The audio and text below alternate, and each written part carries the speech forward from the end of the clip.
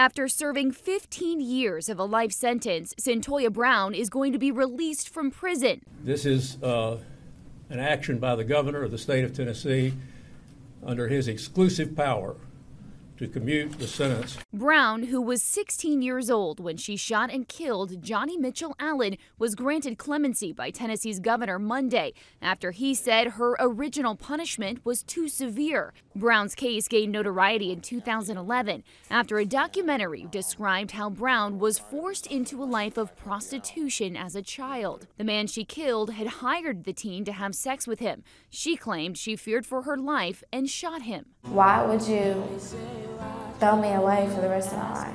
I don't understand that. Brown was found guilty in 2006 and sentenced to life in prison with the possibility of parole in 2057. But stars like Rihanna, Kim Kardashian, and LeBron James all shared clips of her interviews and rallied behind her.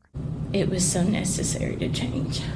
It wasn't so much of a choice, but I had to. Now, after years of working towards bettering herself behind bars, Brown will be released on parole in August. Cyntoia's transformation is nothing short of a miracle. To watch her go from where she was to where she is the most amazing thing.